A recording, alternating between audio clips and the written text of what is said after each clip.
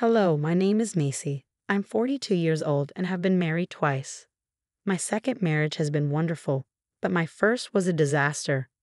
My first husband's name is Bobby, and we were high school sweethearts. I was a cheerleader and he was a jock. We had a lot of fun together, and he made me happy back then. He was my first boyfriend, so I did everything for him because I thought he was the one I'd be with forever. We planned to go to the same university so we could stay together, but in my second year, when I was 19, I got pregnant. My family was upset, and I wasn't thrilled either. My mom kept telling me that life with Bobby wouldn't be easy. My family never liked him but couldn't really explain why. They just had a bad feeling about him. As a teenager, I wanted to prove them wrong and rebel, so I ignored their concerns. Both our families agreed to support us until we graduated and got good jobs, and I'm still very thankful for that. Bobby and I got married at the courthouse and had our first child. At first, Bobby was a great father, and I felt like I was proving everyone wrong. Then 2 years later, I got pregnant again. By then, I had graduated from college, but I had to quit my job to take care of the kids. Bobby worked 2 jobs to support us. Life was hard, but at that time, I felt that as long as I had Bobby with me, I could handle anything. But a couple of months after our second child was born, Bobby started acting very differently. I tried to talk to him about it, but he wouldn't listen. One day, I took the kids out for a walk and came back to an empty apartment. All of Bobby's things were gone. I panicked, and seeing me panic made the kids cry. I tried calling him several times, but it went straight to voicemail. I remember rushing to my mother's house with the kids crying while I tried not to break down. When my mother opened the door, she looked worried and let us in. "What happened?" she asked. "I think Bobby left me," I said. "What? What do you mean?" "I took the kids for a walk, and when we got back, all his stuff was gone. I can't reach him." "Oh no, do you know why he might have left?"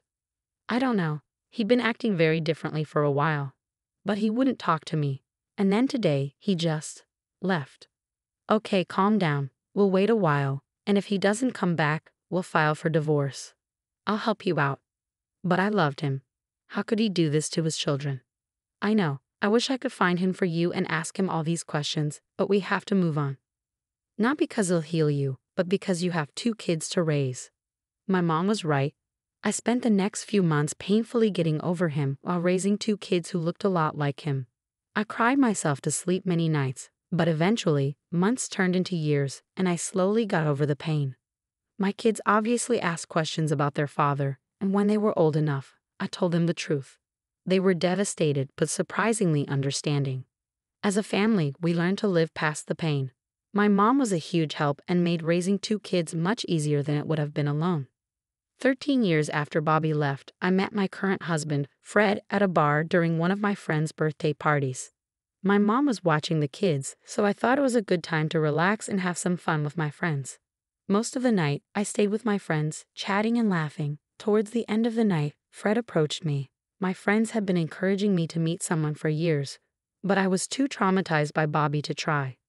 So when Fred came up to me, my friends stepped back to watch as I talked to him.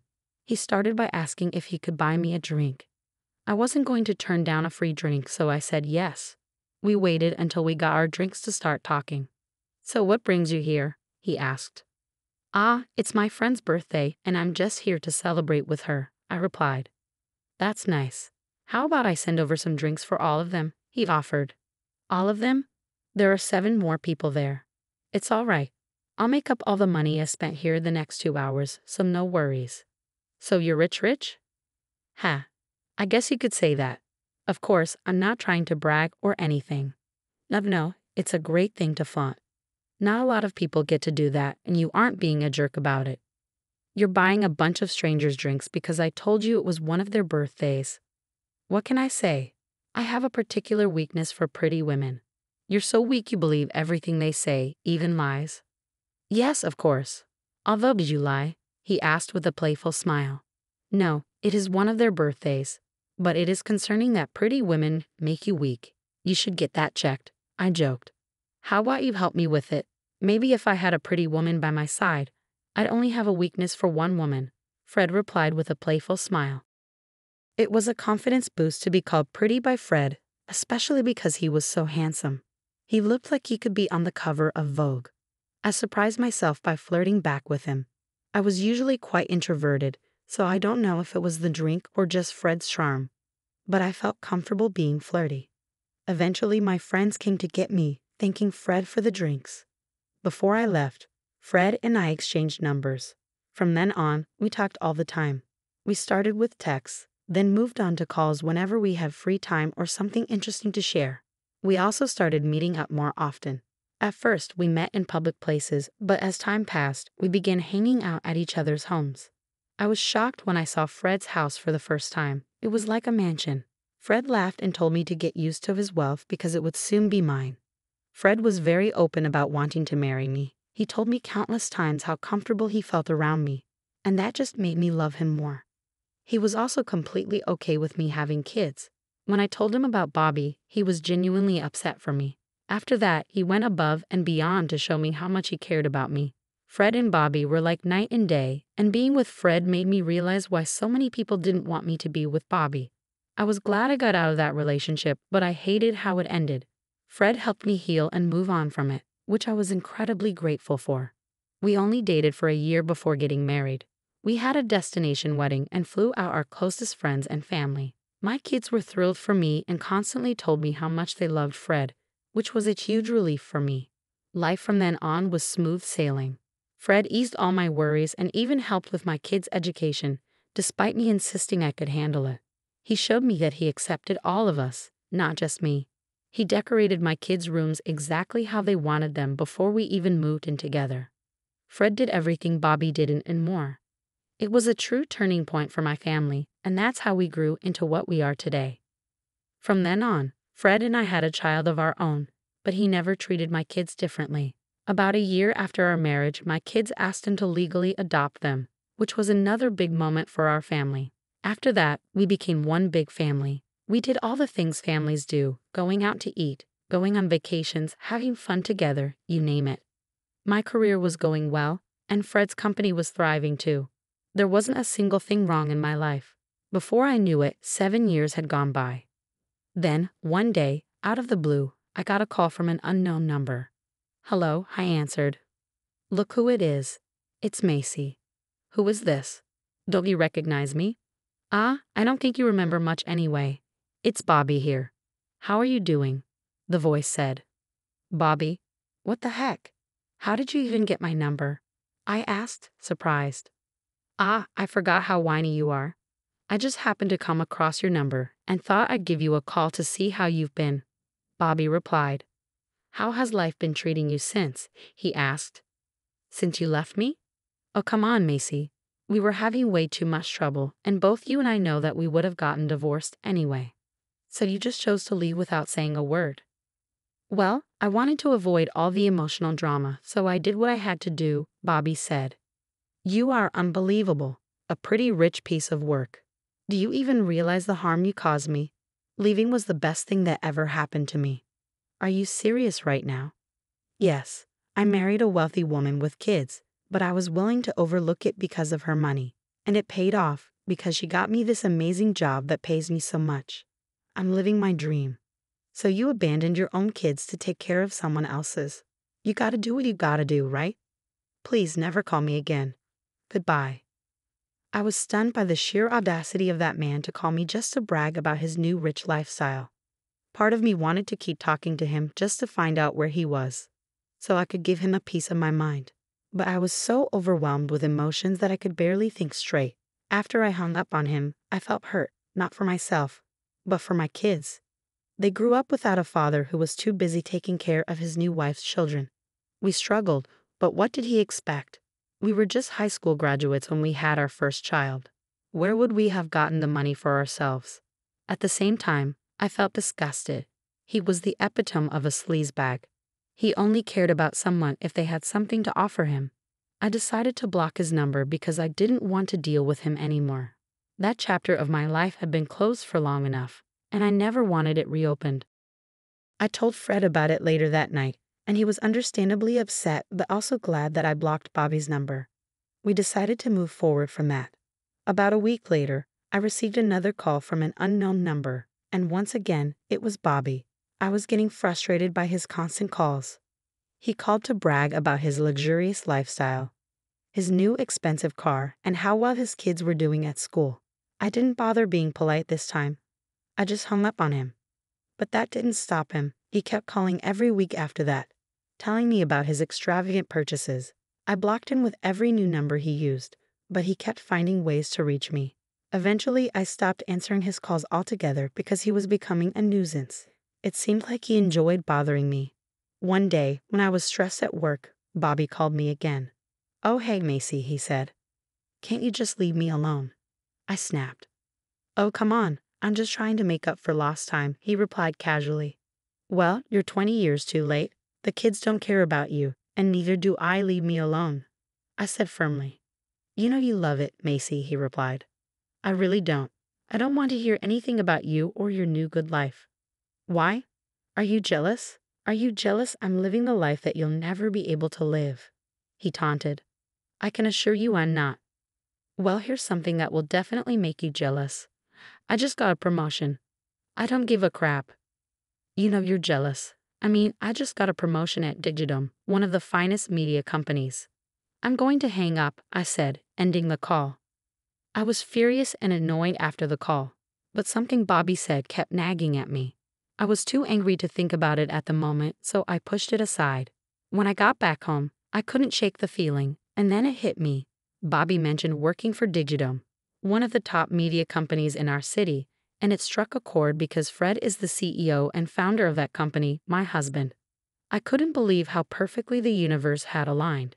This meant I finally had a way to teach Bobby a lesson, not just for bothering me, but also for abandoning his children. I waited eagerly for Fred to come home, bubbling with excitement to tell him about my day. "Did something happen? Why do you seem so hyper?" Fred asked when he saw me. "Nothing happened per se, but I did find out something big," I said, unable to contain myself. "Oh, what is it?" he asked, intrigued. Bobby called again. "That sick guy. If I could get my hands on him." Fred started, his anger evident. "That's the thing, he might be closer than we thought," I interrupted. "Huh? What do you mean?"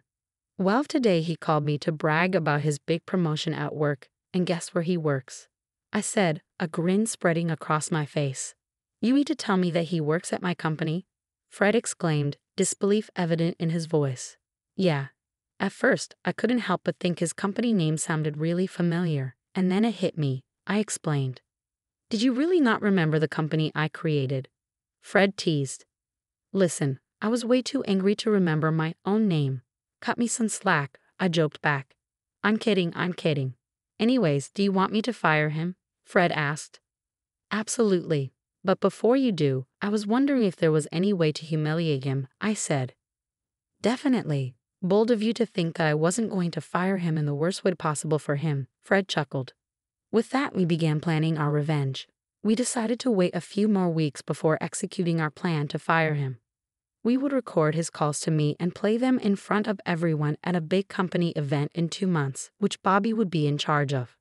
There would be several big names present, and we would tarnish his reputation.